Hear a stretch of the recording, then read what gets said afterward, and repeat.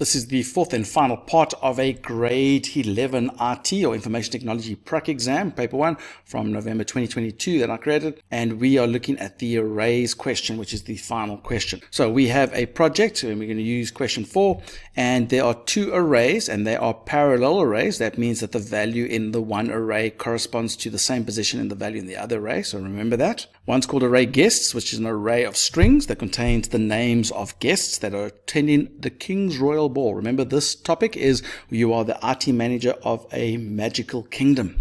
And then there's array choices, which is an integer array that has numbers that represent the meal menu items that were chosen by the guests. They tell you that it's a parallel array, so the value in position 5 of the guests array corresponds to the value in position 5 of the choices array. The number of attendees in the ball is stored in a variable called attendees, which is a global integer, and it also indicates the number of elements in both of those arrays. Okay, so let's have a look. Now, the integer value in the choices is a 2-digit number, and both digits are numbers ranging from 1, 2, and 3. And the first digit represents the main meal and the second digit represents the dessert. So if we take the number 32, that means that they have chosen main meal 3 and dessert 2. So those will be numbers like 1, 2 and 1, 3 and stuff like that. There won't be any 4s or 5s and so on in those numbers. There are only 3 main meal options and only 3 dessert options. Okay, that's great. So let's have a look. First question. Complete the code for question 4.1 that prompts the user for a number from 1 to 3 that represents the main meal that's been done for you and displays all the guests that have chosen that meal. So we are looking at the first number in the array choices. So we're going to go through this array and display all those where the first number matches whatever the input is. So yeah, I've got the data files. Display selected main, so I'm going to click on it, and it's done the input asking for a 1, 2, or 3 from R selected and converted from a string to int. That's great. So we're going to go through this array. Now we know that the array has R, we need an R variable. We know that it has R attendees. So we're going to go from R equals 1 until the number of elements in the array, which is R attendees. Okay, they told me that's how many values are in the array. And what are we doing? We are checking array choices. Array choices. We're checking the value in R. Okay, so that's going to be like a 1, 2, or 3, 4. We want to check if the first number, so that would be something like a 3, 2. It's the choices. How do we get just that value? So we know it's a 2-digit number. That is the 10 value, the 10. So that's the units, that's the 10. So we want to find out how many 10s can go into this number. So if I say that number, div 10, that will tell me how many 10s go into my choices. And that will say a 3 or 2 or a 1. That's how I get just the 3 by itself. If that is equal to the number that is selected, you could have converted it from a string and then done a copy, but this is probably the easier way of doing it. If that number, if we find out how many 10s are in our choices, it's a 1, 2, or 3, if that is equal to selected, then we must, what must we do? We must display the name of the guest and their choice with a bit of a gap between them. That's a little tab. So then we're going to say, I think it's rich edit, display.lines.add. What are we displaying? With a value in array guests at position R, because we found a match, plus a #9 plus the value of array choices at position R.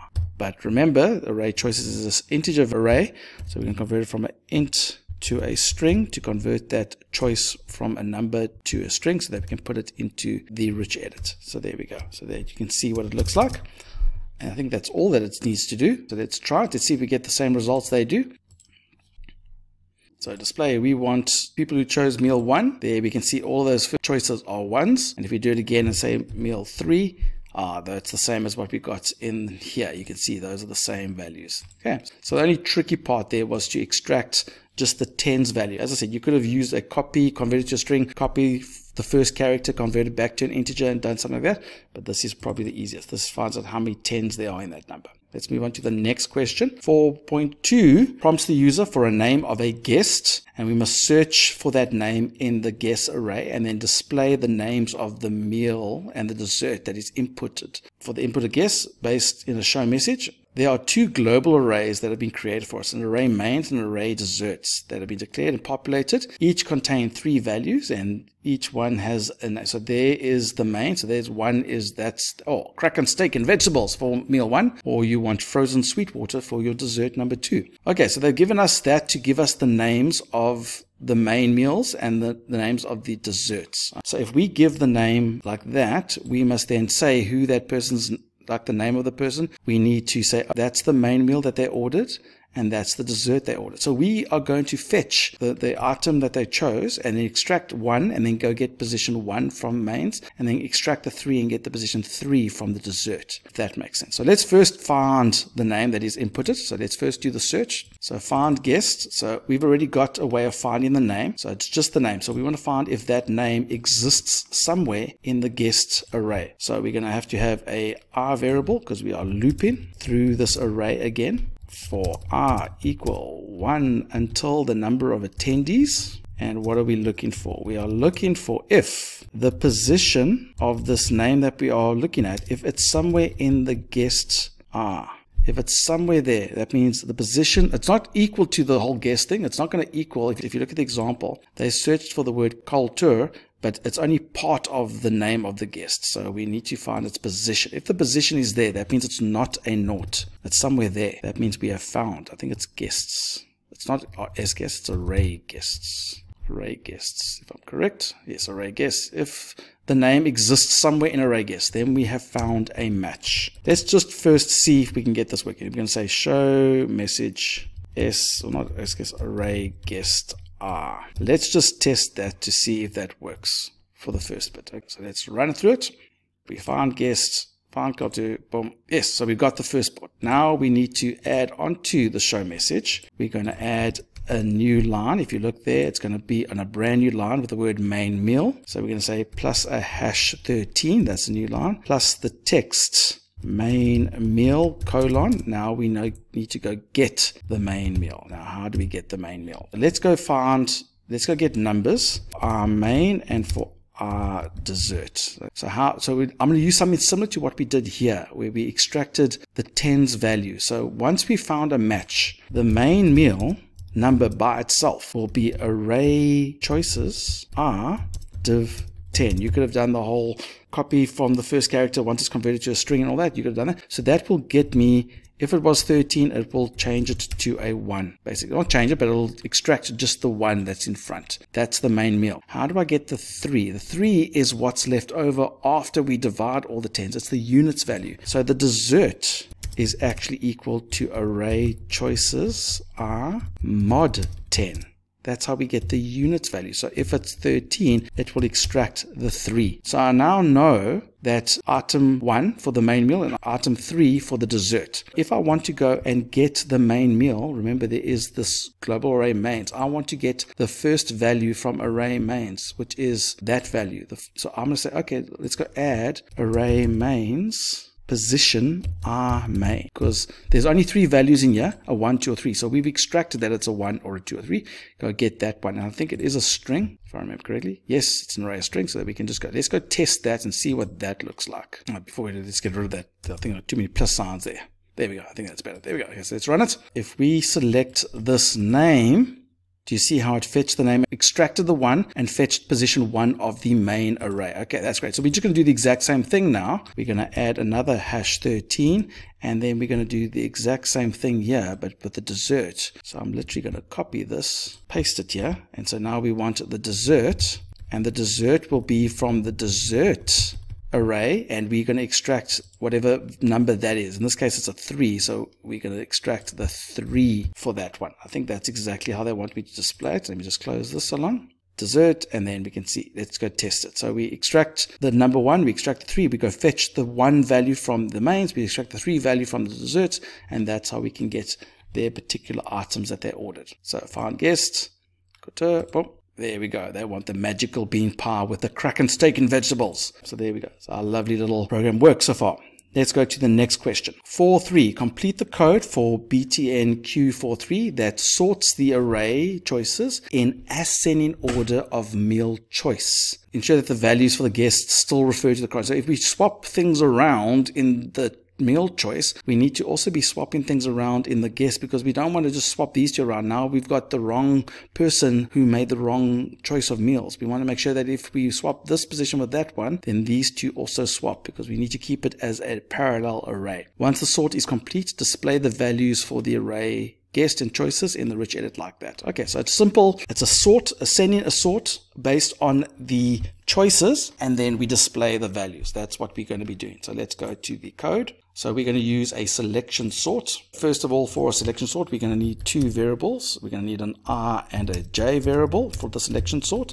We're also going to have to swap both values. So we're going to need a temp variable. So we need a temp for choices, which is an integer, and we're going to need a temp for the guests, which is a string. So I'm going to do that. And now I'm going to go to my algorithm. So my algorithm is, if I remember my selection sort, we're going to do a for loop. Let's do R equals from 1 until the number of values in the array, which is attendees, minus 1. And then my next for loop, which is J, will go until R plus 1, that R there. I'm going to keep it small letters so we can see it a bit more clearly, so we don't think of it as a 1. R plus 1 until R attendees.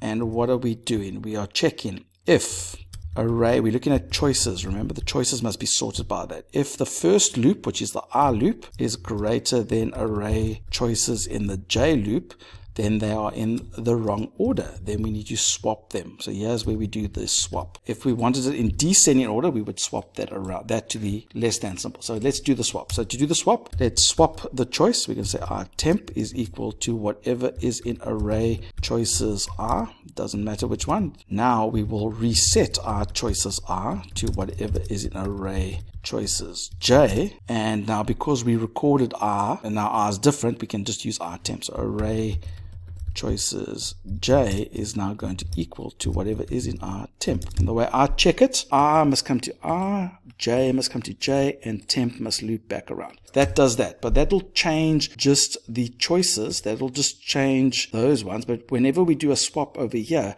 we need to do a swap over there to keep it as a parallel array. So we're going to do the exact same thing. I don't need to check that the guests are in the correct order. We're not worried about them. The meals must be in the correct order. So we're going to say is temp is equal to the exact same thing, array guests position R, and you literally follow the exact same way that you did it there, except you are using an S temp and you're using array guests. That's the only difference. Array guests R will equal to array guests J, and then array guests J will equal to S temp. Double check, goes from R to R, J to J, temp loops around. Okay, so that is the selection sort. Once that sort is complete over here, then we want to display the value. So we can use the R again because we finished with it. We're going to go from 1 till the number of attendees, and we are simply going to go rich display.lines.add. We are displaying the array guests at position R plus a #9 plus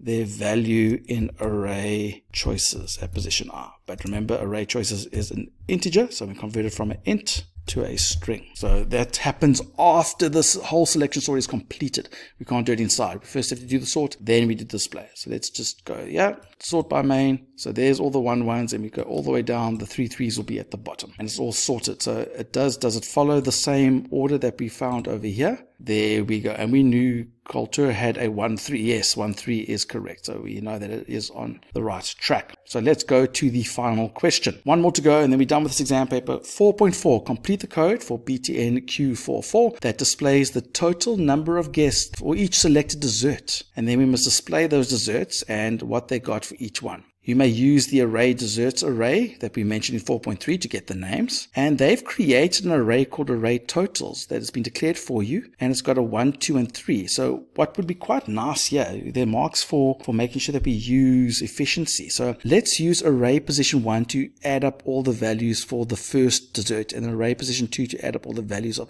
Instead of having 3 count variables, let's use array totals. Marks will be allocated for using array totals to total each dessert. So let's use that. That's going to make my life a lot easier, particularly when I'm doing the display. So how do we do that? That's an indexing question. So they've given me an array totals, and we're going to use array 1 to add up all those who select dessert 1, array position 2 to get all those that select dessert 2, and 3 for 3. If I was using count variables, you would initialize the count variables. So we must initialize the total. What's nice about this is I can just go, hey, let's make it integer r. So I'm going to make an r variable of type integer. And look here, this is easy. R is going to equal, there are 3 values in that total array from 1 to 3. Look how easy this is. Array totals r equals 0. That's it. That's how I initialize all the values. I don't need to go each and every individual count equals 0.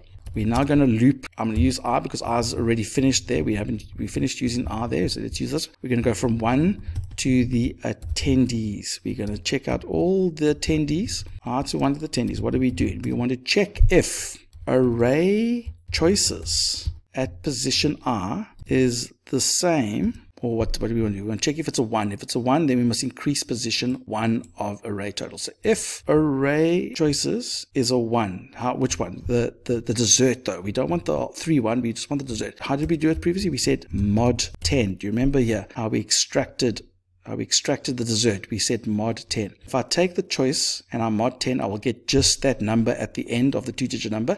If that is a 1, then I must increase the value at array totals 1. Does that make sense? Else, and we do this again basically. And now if the one that we extracted is a 2, then we increase position 2.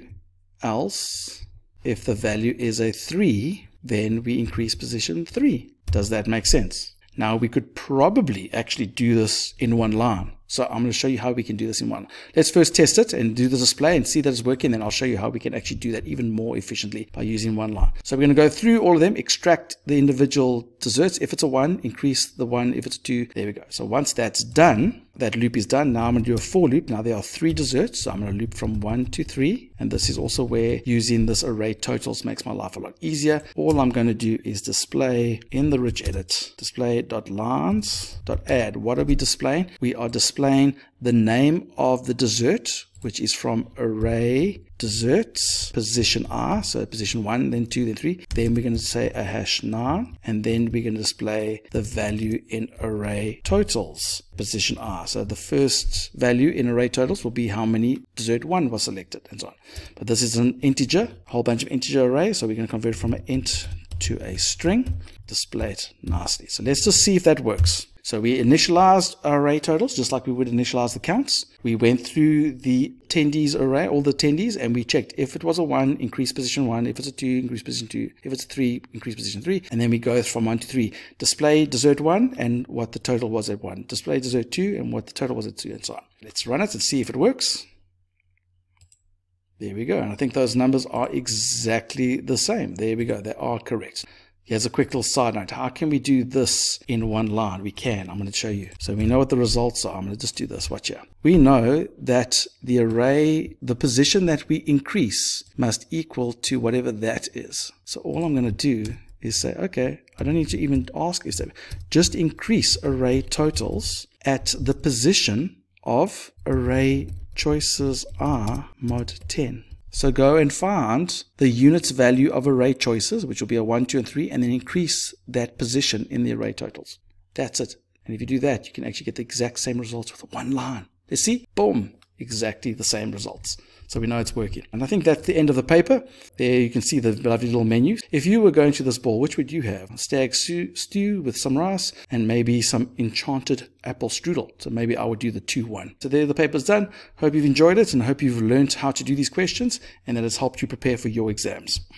If you need another exam paper to work through, then go to our YouTube channel at Mr. Long, RT and Cat and check out the playlist. You'll find more topics there. Please subscribe, leave a like, leave a comment. We'd love to hear from you. And remember, don't do it the long way. Do it the Mr. Long way.